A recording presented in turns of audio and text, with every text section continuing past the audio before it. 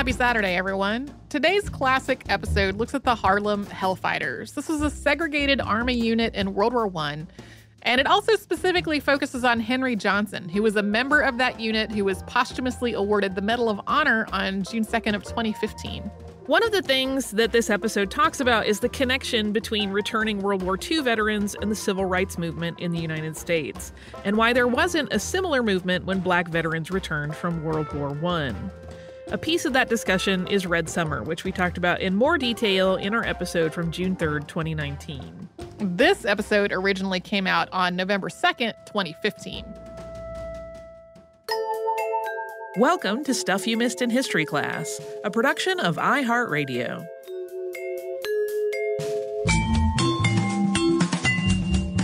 Hello, and welcome to the podcast. I'm Tracy V. Wilson. And I'm Holly Fry. Pretty recently, we talked about Macario Garcia, and we talked in that episode about how World War II often comes up as one of the factors of many that led to the United States civil rights movement. So told very simply, soldiers who had put their lives on the line to serve their country and to fight against oppression abroad came back home to fight against oppression where they actually lived.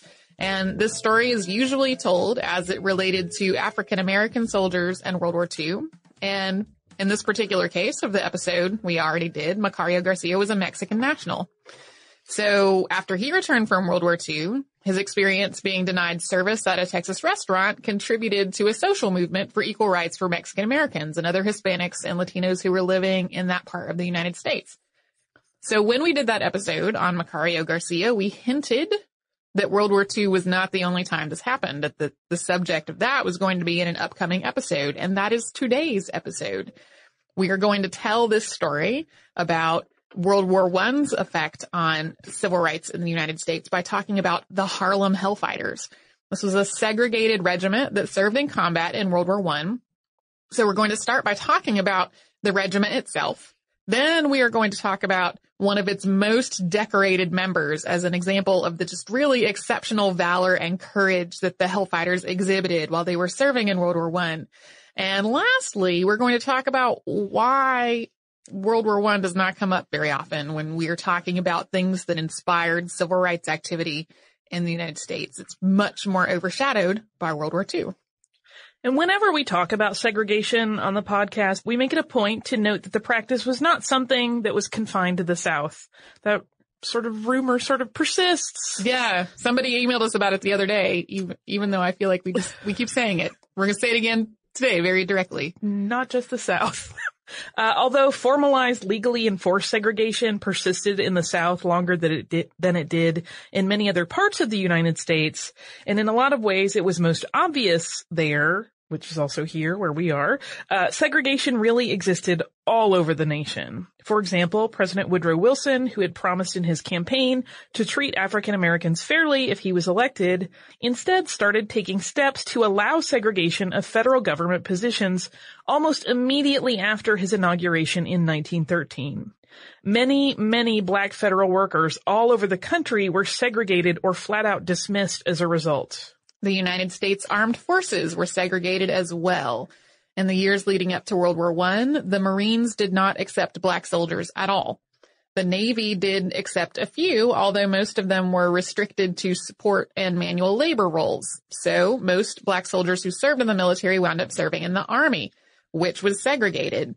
There were also almost no Black Army officers, and the Black Army officers who did exist were not ever placed in command of white soldiers. They were only placed in command of Black soldiers.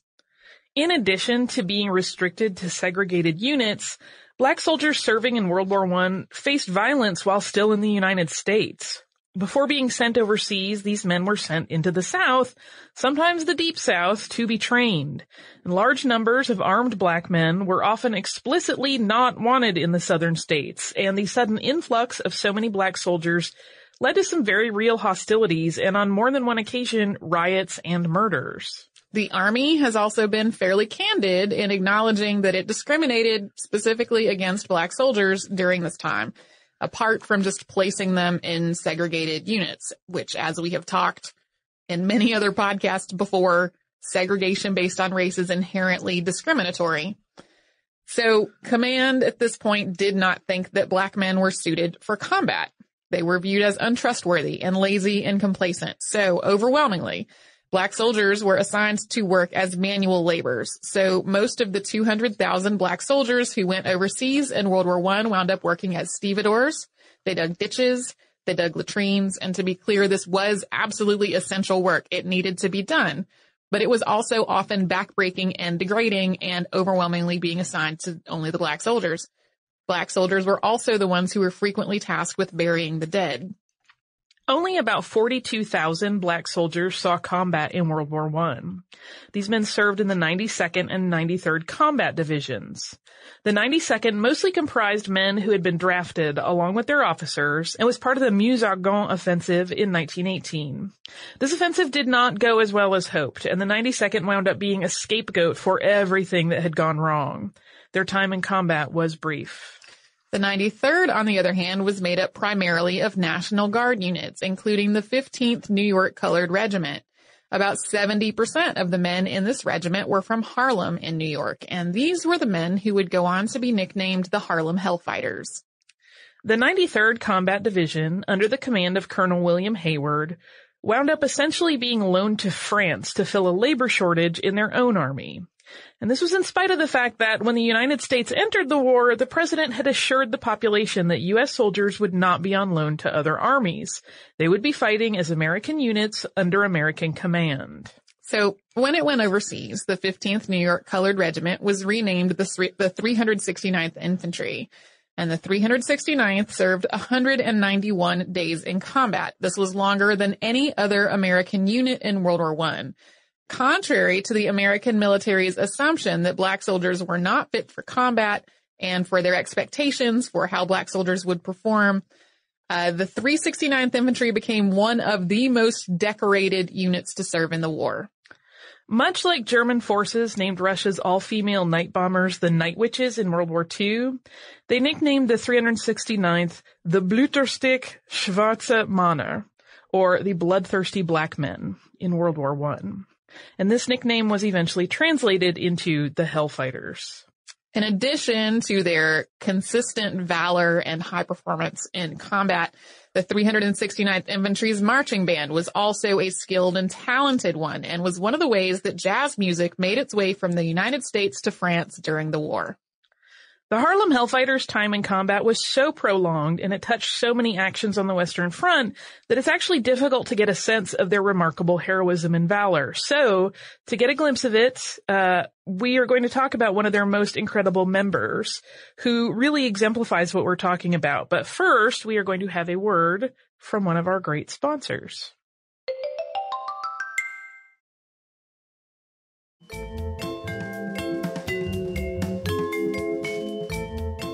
So we are going to tell the story of how the 369th Infantry was pretty incredible in their service by talking about specifically the story of Henry Johnson. Henry Johnson was born William Henry Johnson in Winston-Salem, North Carolina, and he moved to New York when he was a teenager. Once he got there, he worked at a variety of jobs, most of them involving manual labor, until he eventually became a red cap porter at the Albany, New York train station. Later, he joined the National Guard unit that would become part of the Harlem Hellfighters. In May of 1918, Henry Johnson and Needham Roberts, both of them then privates, were acting as sentries at a lookout post in the Argonne Forest on the Western Front. Johnson heard the sound of someone snipping through barbed wire. Concluding that this was a German advance, he sent Roberts to go for help, called for help himself, and then lobbed grenades at the source of the sound. It was indeed a German advance, and the Germans returned fire with both grenades and bullets.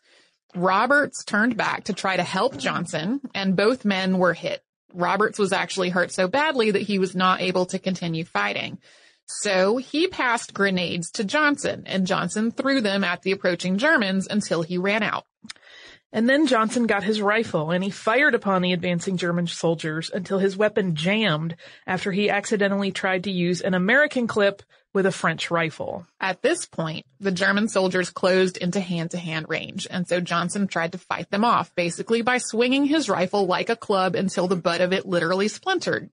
And Johnson, we should point out, was not a large man. He was only about 5'4". He weighed about 130 pounds. And once his rifle was destroyed, he was struck in the head and knocked down.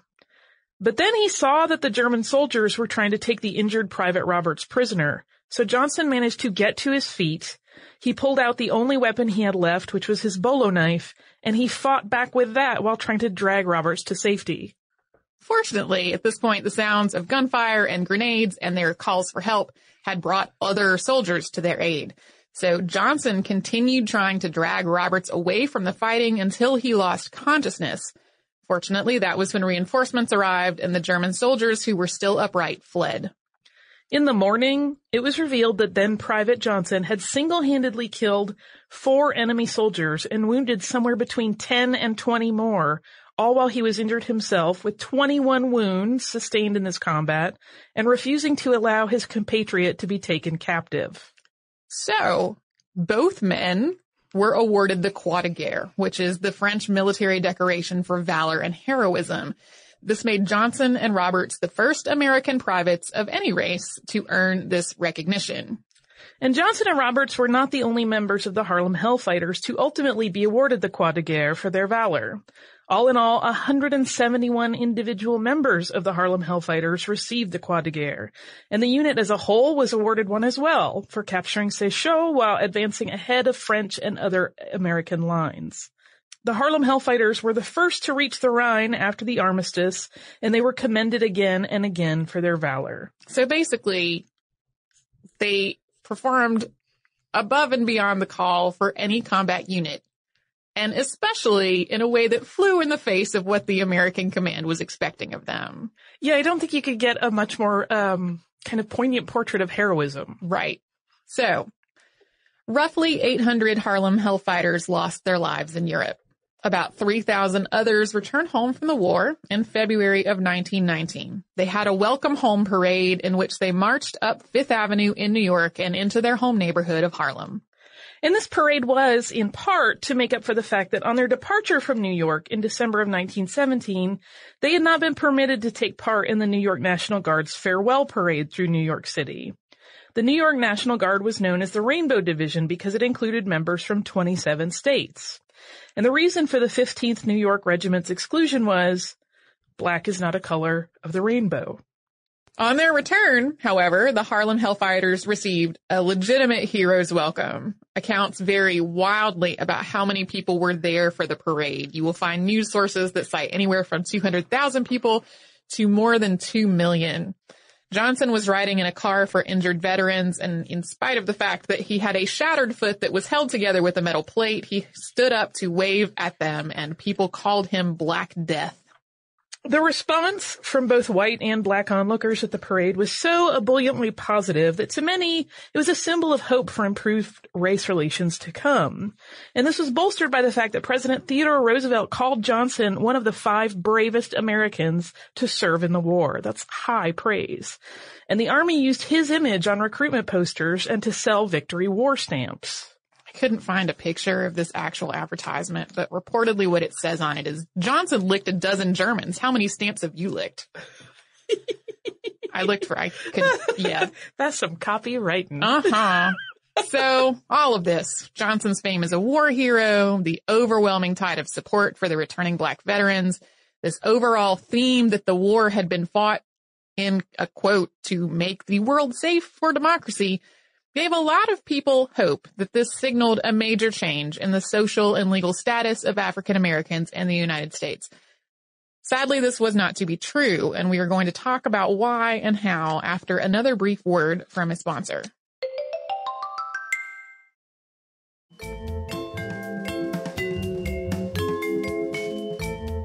So, when he was committing American troops to World War I, Woodrow Wilson very famously said that, quote, the world must be made safe for democracy. We alluded to that just before the break. But when African American soldiers returned home to find that they were still the targets of segregation, discrimination, and oppression, it really seemed like there was an unspoken for white people at the end of that sentence. Hoping to tie the fight for civil rights to the ideals that had underpinned the United States' very involvement in the war, and the fact that so many black soldiers had returned as highly decorated heroes, black civil rights leaders called for action. The idea of making the world safe for democracy came up again and again in articles, speeches, pamphlets, and other materials about equal rights for black citizens. In May of 1919, for example, W.E.B. Du Bois wrote, quote, "Returning soldiers, we return. We return from fighting, we return fighting. Make way for democracy. We saved it in France, and by the great Jehovah, we will save it in the United States of America, or know the reason why." But this is not the war that winds up being referenced in terms of how it affected civil rights. That distinction always, as we've said, goes to World War II. The biggest reason for this is that it's much easier to frame World War II as a more positive story. Following World War II, returning black veterans added their voices to a growing grassroots movement all over the nation, which coalesced into what we know as the civil rights movement today. And although there was definitely a violent backlash and lots of resistance that was a hallmark to part of this movement, it did eventually lead to civil rights legislation that was meant to help put black Americans on more equal footing. That's an oversimplified way to look at World War II, but no amount of oversimplification can put the years following World War I into such a positive light. World War I ended on November 11th of 1918. The following summer, violence broke out all over the United States, driven by a number of social and economic factors. One was a backlash against advocacy for equal treatment of African Americans, especially as others began to view this movement as militant. But also in play was the return of soldiers who had fought in the war, colliding with what's known as the Great Migration. So in the Great Migration, which peaked between 1914 and 1920, huge numbers of African Americans living in the South moved north. Many of them were fleeing poverty and social and political oppression. People who had been living as sharecroppers in the South moved north to get industrial jobs, many of which were tied to the war effort, in the hope of getting better incomes and more freedom. So this dramatically shifted the racial landscape in many northern cities. This also meant that many white veterans in the North returned home to find that their industrial jobs had been filled by black workers who had moved up from the South. Returning soldiers of all races and ethnicities wound up in competition for a shrinking supply of jobs. As a result of these and many other factors, the summer of 1919 was so violent and so deadly that it came to be known as Red Summer. 83 people are known to have been lynched in 1919, up from 64 in 1918. Ku Klux Klan activity also spread, especially in the South. And then there were what is often described as race riots, which broke out in Washington, D.C., Chicago, Omaha, Knoxville, and many other cities. However, as we discussed in our episode on the Tulsa race riot and Black Wall Street, the term race riot is often a misnomer because it suggests racial violence in which the races involved are equal aggressors. It was a misnomer during the destruction of Black Wall Street in Tulsa, and it was a misnomer during Red Summer. Overwhelmingly, the instigators in Red Summer were white citizens, and overwhelmingly, black people, along with their homes, businesses, and entire neighborhoods, were the victims. One of the most dramatic moments in Red Summer took place that July when a riot broke out in Chicago after a black teenager drowned. He had been using a customarily whites-only beach, and people did not like that, and they stoned him. So he drowned after being stoned. As a result of this particular riot, almost 40 people were killed, 500 were injured, and about 1,000 black families were left homeless after a white mob burned their homes down. The last major event in Red Summer actually took place in October. In Elaine, Arkansas, black sharecroppers attempting to organize themselves to advocate for better treatment were massacred by a white mob. Somewhere between 100 and 200 black sharecroppers were killed. In the aftermath, many more black sharecroppers were arrested and jailed. Many were put on trial, and some were sentenced to death by all-white juries, even though they had actually been the victims and not the instigators. So that's why, even though World War I inspired a groundswell of organized advocacy for equal rights for black citizens, it doesn't come to the forefront very often. And it's also not a particularly good place to end this episode, so we are going to turn back to the story of Henry Johnson for a moment. So there's widespread belief that Johnson received no disability compensation from the government because of a clerical error in his discharge papers and that he died in obscure poverty. So while the last part of that is actually, sadly, mostly true, the first part does not hold up under examination of the records. News articles and military records from the time indicate that Johnson was a patient at Walter Reed Hospital, that he received a disability stipend of about $90 a month, which would not have been a lot of money, but was there. Most of this misinformation stems from the fact that Herman Johnson, who served with the Tuskegee Airmen, seems to have mistakenly, genuinely believed that Henry Johnson was his father. He gave interviews about his father's life that were based on his own knowledge, which was actually incomplete. And Johnson did die at a sadly young age of myocarditis after having had a series of complications with the many injuries he sustained in combat, along with tuberculosis. He was buried in Arlington National Cemetery with full military honors on July 5th of 1929. The site of his grave was actually lost until 2002. In the intervening years, his family had believed that he was actually buried in an anonymous grave in Albany, in part because they had lost touch with him, and in part because the Army made a clerical error in the name of who was buried in the grave.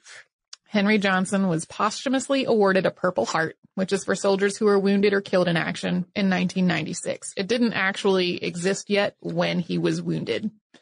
In 2003, after the location of his grave was found, he was also awarded the Distinguished Service Cross, and he was posthumously promoted to sergeant.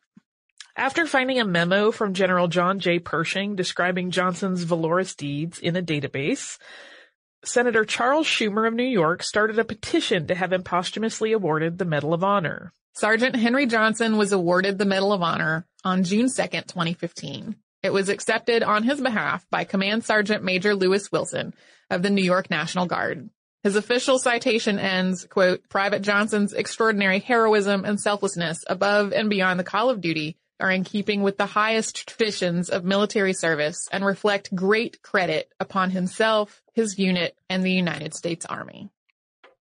And there's also a cool graphic novel about the whole thing. I think it is probably cool. It's by Max Brooks, who has done a lot of other graphic novels, some of them not historically related at all. I did check it out from the library. I have not yet had time to read it before recording this episode, but it looks really good. So that's a rough one. It is. Well, it's kind of a meandering story through, I think I might have said this in the show before. We have 3 categories of sad episodes, right? We have the ones that we know are going to be sad, and then we get into it and we realize it's a lot sadder than we thought. And then we have the ones that we know are going to be really sad, but we are doing them because we think it's important, or maybe a lot of people have asked us to do it. And then we have the ones that are like today, which is that I pick something because it sounds cool, and then I get into it and I go, oh, this is hurting me. So I had picked the Harlem Hellfighters based on probably a blog post or a Tumblr post or something somewhere that was about this really amazing all-black fighting regiment in World War I and how great they were and how much valor and bravery they exhibited and how awesome. And I was like, well, yeah, I want to talk about those guys. And then I was like, oh dear, sad things are happening. Yeah, history's full of those surprise little pop-ups of sadness.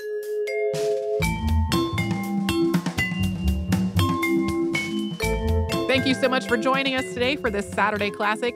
If you have heard any kind of email address or maybe a Facebook URL during the course of the episode, that might be obsolete. It might be doubly obsolete because we have changed our email address again.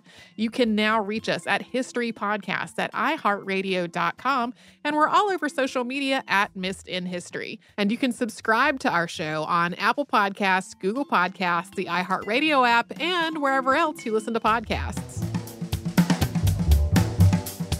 Stuff You Missed in History Class is a production of iHeartRadio. For more podcasts from iHeartRadio, visit the iHeartRadio app, Apple Podcasts, or wherever you listen to your favorite shows.